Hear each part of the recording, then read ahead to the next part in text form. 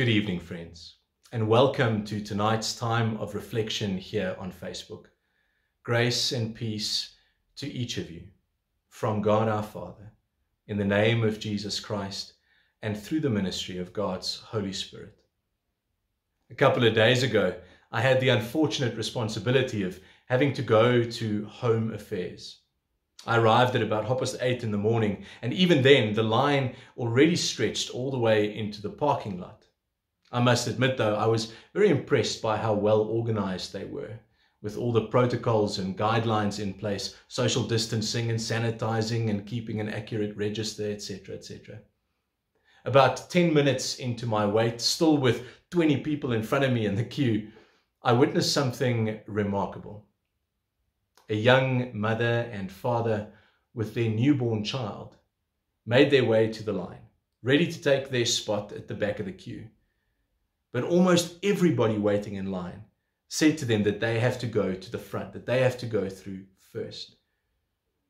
And it was in that moment where, despite everybody's own frustration and impatience, despite their own anxiety, our own anxiety about whether we're going to make it on time to our next appointment, recognized in that small, vulnerable child something to be cherished, to be protected, to be honored. And it reminded me of how often we see in the smallest things tremendous beauty and strength. I remembered then also the gospel reading that is set down for us in the lectionary for today. A passage in which Jesus compares the kingdom of heaven to something quite small and insignificant. I'd like to read to you from Mark chapter 4, verses 30 to 32. And he said, "With what can we compare the kingdom of God? Or what parable shall we use for it? It is like a grain of mustard seed, which when sown on the ground is the smallest of all the seeds on earth. Yet when it is sown, grows up and becomes larger than all the garden plants and puts out large branches so that the birds of the air can make nests in its shade."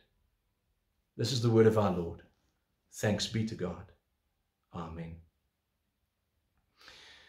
Jackie and I have a sign that hangs in our dining room which says, "Enjoy the little things in life, for one day you'll look back and realize they were the big things." It's often in a time like this where we're overwhelmed by the need we see around us. We find ourselves at points almost paralyzed to inaction because we feel that the contribution we're able to make in a time like this is so small and insignificant. We find ourselves in a place of vulnerability, of uncertainty, not knowing whether what we can do is really worth it. But a parable like this reminds us that we ought never be afraid of the smallness of things. That we ought to be reminded that there is tremendous strength and beauty often found in very small things. I want to take a moment tonight to encourage you, to encourage each one of us, all of us, to do all that we can, regardless of how small or insignificant we may think it is.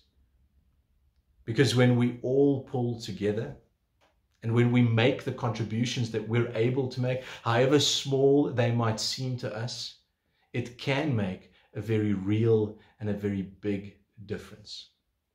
And this is true on a number of levels. Whether it's our own small action in protest to what we feel might be an inconsistent or an illogical regulation. It might be joining in protest action that we've seen on the streets of our cities, especially in the last couple of weeks.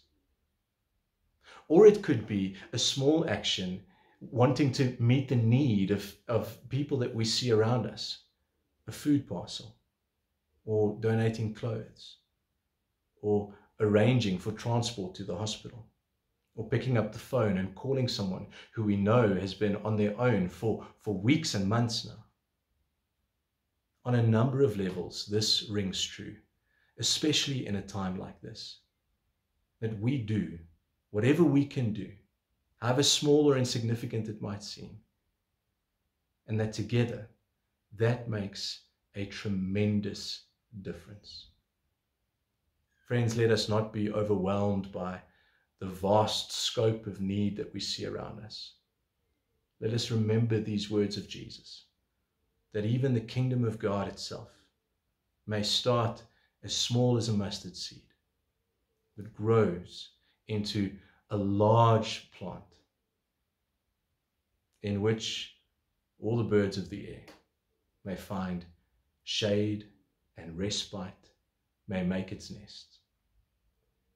So friends, in the week ahead, in the weeks ahead, take courage. Your contribution, my contribution, our contribution, small as it might be, is not insignificant and will make a tremendous difference. I'd like to take an opportunity to thank each and every one of you for the work that you've done, for the contributions you've made, both at St. Columba's and in society. Thank you for the good that you continue to do. Take courage, be strong, and continue. To that end, may the grace of our Lord Jesus Christ, the love of God our Father, and the fellowship of the Holy Spirit be and remain with each one of us, now and forevermore. Amen. Friends, as we bring this time of reflection to a close, I'd like to invite you to reflect on the words that will appear on your screen in a moment, set to a piece of music that's recorded for us by William Earl, and to reflect on the wonder and the beauty, the significance and the power that is often found in the smallness of the things we see around us. God bless you. Goodbye.